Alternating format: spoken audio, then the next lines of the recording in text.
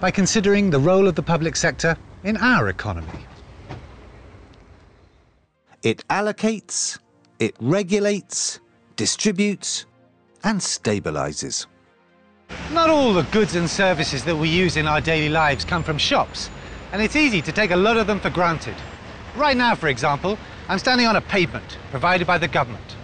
Here's a municipal bin, and here is a traffic safety interchange management device, better known as a traffic light. And the list goes on.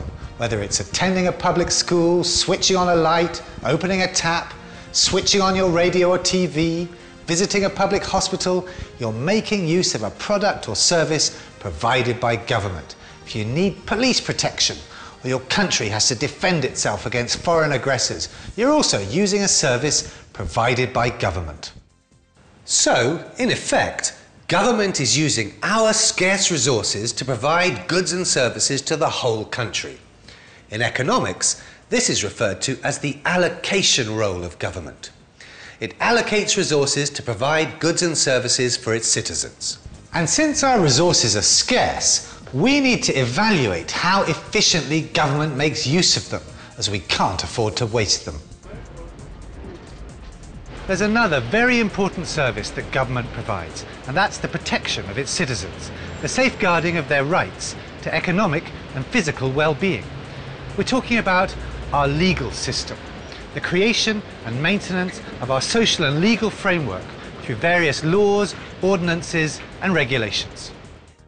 We refer to this as the regulatory and ordering function of government, and it is through this function that government intervenes indirectly in the economy. This regulatory role includes the provision and development of our legal system with its various laws. It's there to ensure that commercial transactions are upheld, labour disputes are resolved, and property rights are well defined and enforced. This regulatory function also implements environmental controls to force producers to adhere to certain standards. For instance, motor vehicle manufacturers are required by law to install platinum catalysts in the exhaust pipes of the cars they make to reduce the emissions of carbon monoxide and so try to reduce the negative impact on our environment. Another example is the specification for biodegradable plastic bags, another measure to protect the environment. It also includes the regulation of monopolies. A monopoly occurs when the output of an entire industry is produced or controlled by one firm. Government must try to implement policies that promote a competitive environment. As well as its allocation, regulation and ordering functions, the government is also involved in the redistribution of income and wealth. If you receive some form of child support grant, old age pension, or are a beneficiary of black economic empowerment, you're part of the attempt of government to redistribute the income and wealth of the nation. This may be due to inequality as a result of previous government policy, or else due to adverse global economic conditions. Every country, but especially developing nations, have their own unique set of social and economic inequalities to address, and the role of government is to try to address these without creating new inequalities. It's almost always a very difficult task. A fourth function of government is its stabilisation role.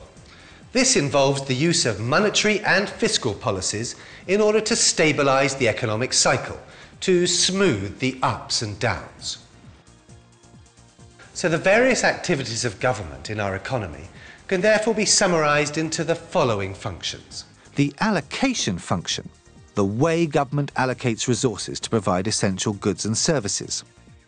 Secondly, government has a regulatory and ordering function. Laws and regulations put in place in order to set best standards and practices, to control the activities of monopolies and other firms in markets which are not perfectly competitive, and to monitor and control externalities such as pollution. Thirdly, government has its distribution role. Government tries to implement policies that, we hope, bring about a more fair and equitable distribution of income or wealth among all its citizens. And finally, there is the stabilisation role of government.